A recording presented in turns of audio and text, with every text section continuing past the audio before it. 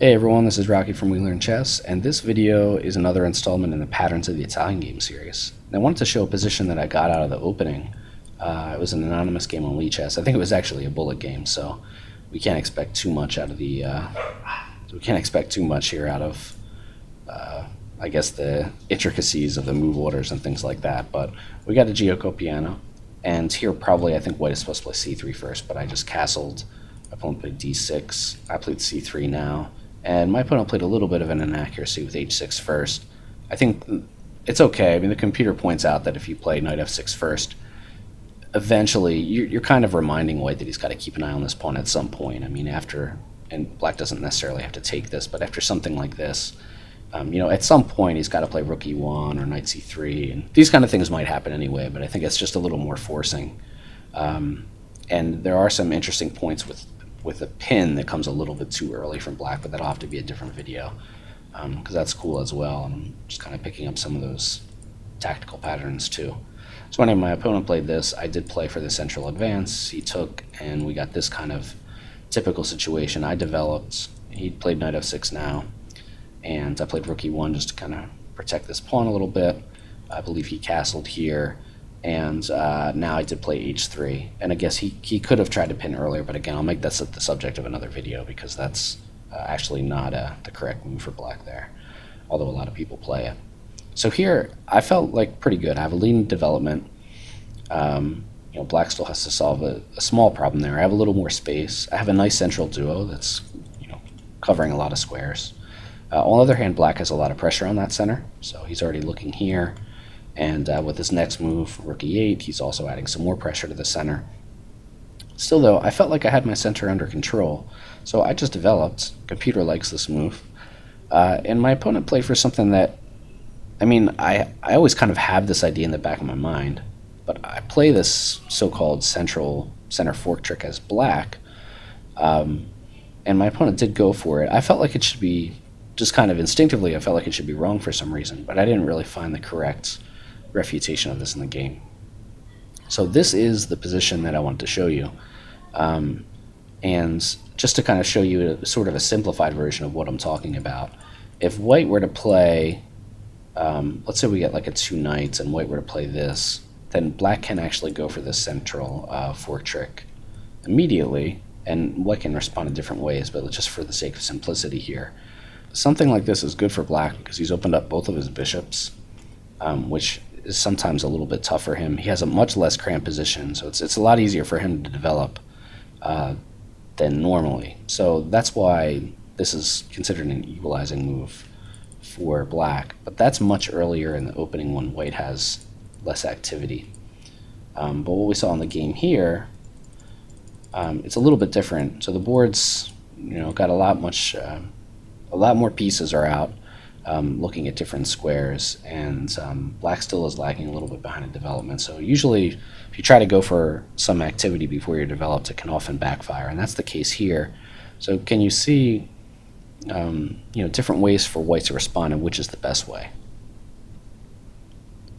Okay, so in the game, I played what I thought was pretty decent. I played bishop takes f7, king takes, and then I took with the knight just because I felt like the reason for this, okay, I'm giving up a bishop for a knight, which is usually, especially on an open board, is not always something that you want to go in for too easily, without thinking it through. But I felt like here, and also I have a structural defect. I have this isolated pawn that, is either going to fall or at some point I'm going to have to push it and give up the square. So I felt like my compensation for those disadvantages was that I've already got 3 pieces over here, potentially 4 and 5, depending on how things play out.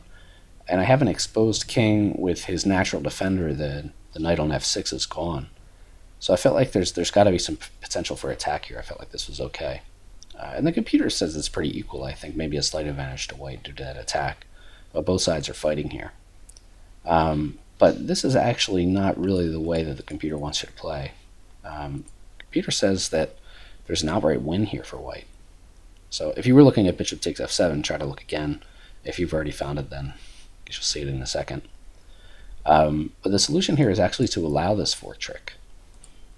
And the computer points out that it's just too early for Black to try this, given the changes in the position. Because here, white has this nice move, knight f6 check, and of course you're not winning the queen, but you are winning the rook. Black might as well take that knight because he's losing the rook anyway. And this comes with check, and now black's got to make an uncomfortable decision where to put his king. If he goes to the dark square, you're always looking at potential batteries with the queen and the bishop. Also, you're potentially allowing the queen to come over with a tempo, which could be devastating. So I think slightly more accurate is here, but again, you also have checks along this diagonal. Sorry, and it's not great either way. And now the game is basically just over. And it's amazing, how helpless black is here if white continues with the correct move, which is knight h4. And now it's really, really hard for black to defend. All of his pieces are over in this quadrant away from the king, and white is quickly getting pieces over for the attack. Notice that the knight can't come over to defend because this pawn is annoyingly in the way. Can't come over here because the square is covered. The bishop can't come out to defend because the rook would just be lost. And remember that black's already down in exchange, so losing a full rook on top of that would be too much. The bishop obviously can't come over to defend just yet because the pawn's in the way. And the bishop also, if it wants to come over and defend this rook, you've got to get the bishop out and move that pawn, which is a few moves. Also, the queen can't come over here to try to hit this bishop because the knight's got it, and the queen can't come over here to try to hit the knight because the queen's got this square. So there's really just nowhere for black to go to defend, and the king's just kind of sitting here by himself. Also, this back rank is constantly a problem. So really the only way to continue here for black at all is to at least get rid of this pawn, because now it allows maybe a knight to come over, maybe the bishop can come over. This also just getting rid of that central presence. It also allows for g6 so that the bishop can come out this way if needed. But white just continues with queen e2 and basically saying to black, I'm just going to triple up here, and what are you going to do about it? And there's really nothing that he can do. I mean, even if black tries to interpose on this e5 square with either piece, let's just say the bishop, for example, because one of the points there I think would be to not only cut the communication here, but also just to not threaten, but just try to simplify a little bit to alleviate some of this basically unbearable pressure on the king here. Simplifying is a losing proposition by black anyway, because he's down material and these pieces aren't playing yet, so he's down even more material than it seems. But it would seem like it would alleviate the attack, but it actually accelerates it because it gives up this h5 square, which was previously guarded by the queen. Now, of course, this bishop was pinned, but actually probably that would be the only move to stop mate on h6. And here, white finally would be able to get the bishop out, but even something like this. And we have a rook for a rook and a knight for a knight, and the pawns are equal, so it's actually just a queen for a bishop, which of course is not enough. And the attack rages on anyway, because you've got this knight coming into a light square, which is really hard to defend. Maybe something like this, but still it's coming in. And eventually this probably didn't even have to come in here first, probably could take the open file first, I don't know. But in any case, this is lost for black, obviously, so interposing doesn't work. So what else does black have? If he tries to go ahead with this plan, and even something like, just to show you how helpless black is, like even if, let's say black tried to do this with the idea of hitting the queen here, and it looks like maybe he's saving his rook that way. Let's just say like white did nothing here. Black is still helpless because this idea doesn't even work. Queen g4, and then if he takes this rook, you've just got another rook here, and you're just still threatening mate in one, and it's really, really hard, if at all possible, to stop these threats. So there's just nothing really can be done. Let's kind of remove that a2, the a3 move, because obviously white's not going to do that. And say black goes ahead and does this. White doesn't even have to take this. He can just play queen g4. He's threatening mate in one. If the rook takes, you're still threatening mate in one. There's not really much else that can be done here. I mean, a computer probably does some like crazy sacrifices like this, with the idea being that maybe you can get a knight over here to defend this square. So I think that's the idea there. But it's not going to be enough here. There's just too much, because remember, this square is constantly under fire too. So you get something like a knight here, which blocks the queen's communication there. Then maybe here, and it's, how are you going to defend the h6 square? You really can't. So there's just no way to defend here. It's just a way to potentially extend the game a little bit as a computer variation. So what black would have to actually do back here is to take this first, then go for the fork trick, which isn't really the fork trick anymore because he's had to give up some material. And here white's got this check, and Here, obviously, he can't necessarily play the same way because the king side's not destroyed. Also, there would be a fork there potentially. But he's got a really nice move of bishop e5. And note that black can't play f6 here because we've got checks along this diagonal here. So something like this would be really bad for black. Now black might be happy to see this move because, and I don't think I would play it necessarily as white, but it looks like, okay, well, maybe he can at least, he grabs like a full bishop pair, alleviates the material, gets the queens off the board, and sigh of relief, at least he's not getting mated.